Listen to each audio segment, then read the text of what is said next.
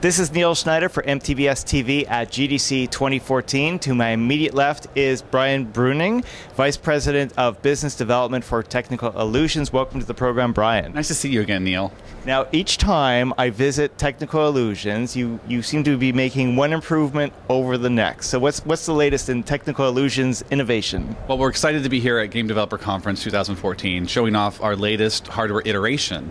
So what we've done now is take the HD glasses that you saw and experienced at CES, and we continue to make additional refinements. One of the key things that we've done is we've moved from active shutter glasses to passive polarization.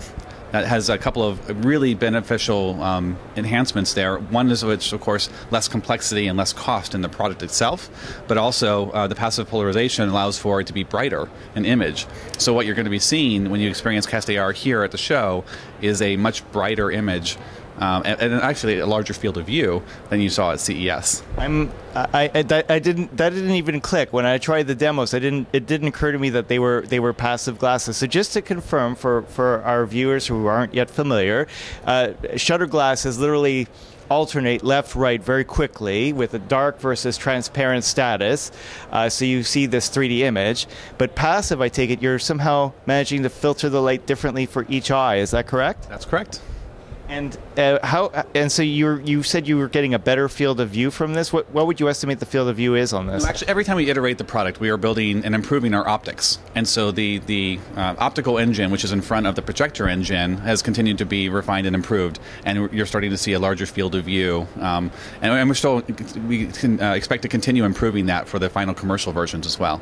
Now, are you having any drop in resolution from using passive versus shutter glasses? No, in fact, it's a higher clarity, a higher contrast, and those kind of optical elements. It looks better on the screen the more we continue to refine the product. You know, it occurs to me, because normally with a passive monitor, you know from the 3D days, it usually required interlacing, where each line represented either the left or the right, and you couldn't have both at the same time. But I take it in this case, because you're using retroreflective, you don't have to have that sacrifice. Is that correct? Like, you could literally have full resolution left eye, full resolution right eye, correct, and not give up anything in 3D. Is that correct? That is correct. We are driving our projectors at full speed, 120 hertz per eye, with full resolution per eye, because we have two projectors. Exactly, and because you use, all I'm saying is because of the retroreflective, you don't have to have sacrifices like we would have with other passive technologies. Exactly, that's what I'm thinking. You know, I'm thinking out loud here. So that's very impressive. And are there brightness advantages to this as well? Well, certainly in certain challenging lighting environments, having a little bit brighter image works really well. Also, as we've found with certain games, the color palette of the game and the contrast to the gray material as well as the lighting conditions make a brighter image more appealing. And so it just becomes more lifelike. Now, I realize this might be gobbledygook for some of our viewers. Maybe you could briefly explain how this technology works. Certainly. So essentially, castAR, the projected augmented reality mode of what we do, and there we go. I'm going to block my face. There are three modes for castAR. There's projected augmented reality, there's augmented reality, and then there's virtual reality. Here at GDC, we're focused on demonstrating the projected augmented reality portion of this. This involves two microprojectors mounted above your eyes that are projecting a left and right image at 1280 by 720 out into the environment, where we hit a retroreflective surface that's bouncing the image back at your eyes, and the end result is that you have a hologram-like image on the surface in front of you. Now, you're able to look around that image from any angle because we're tracking your head movements via a camera that's mounted on the glasses that are tracking an infrared LED emitter that's on the surface material. So this allows us to know where you're positioned with sub-millimeter accuracy in the environment. So it becomes an interactive view. Now, those three components are complemented by a fourth component. The glasses, the tracker, and the fabric that you display upon. You also have a depth sensing wand that allows you to interact with the scene itself. We're not showing the wand here because we're going through another hardware iteration of it, but that is the fourth component that will be part of the consumer package. Do you think, I mean, 12, by the way, it looks very impressive. So by asking the question, I hope it's not taken as a kick, but do you anticipate even going higher resolution than 1280 by 720? Not for our commercial units, no. Okay. But it could appear. We've had customers who've asked us for vertical markets, whether we could improve the resolution even further for their specific needs in those markets, and absolutely. We were really limited there by the size and weight and cost of the projectors themselves and the optical path. But ultimately, for the consumer experience, as you've seen, it's a phenomenal, magical experience just at 720p.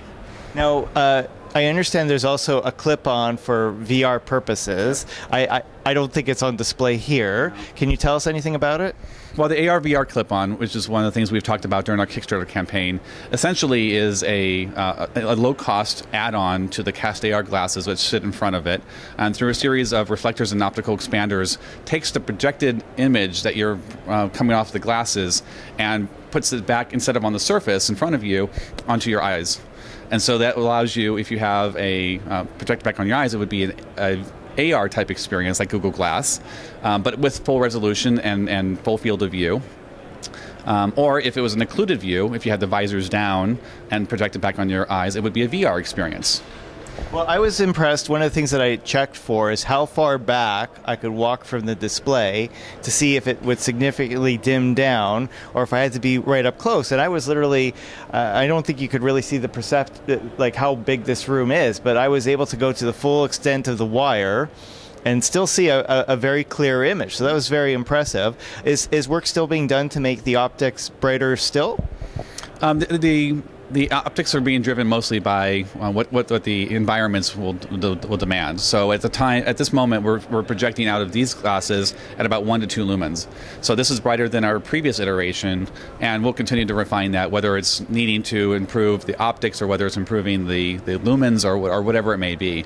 The natural consumer distance that you'll be playing this is mostly limited by the cord, the HDMI cord. So about 4.5 feet would be an appropriate distance, I think, from your PC or mobile device that you have castAR attached to. So you are planning going mobile as well? Of course, yeah. One of our Kickstarter deliverables is that we wanted to deliver a Android experience with castAR as well as the PC experience.